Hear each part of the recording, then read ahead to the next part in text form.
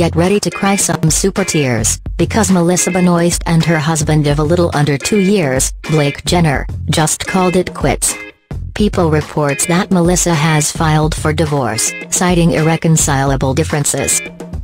Though Melissa currently stars in the title role of CW's Supergirl, you likely first learned of this couple when they played Marley Rose and Ryder Lynn on Glee. The pair met on set back in 2012 and dated quietly for a year before getting engaged in 2013. Then they reportedly tied the knot in a top-secret ceremony in March of last year. Now it seems they'd like to end things as quietly as they began.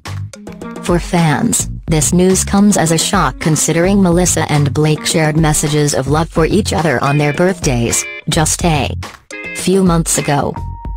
Not to mention, the former Glee stars worked together pretty recently, when Blake landed a recurring role on Supergirl.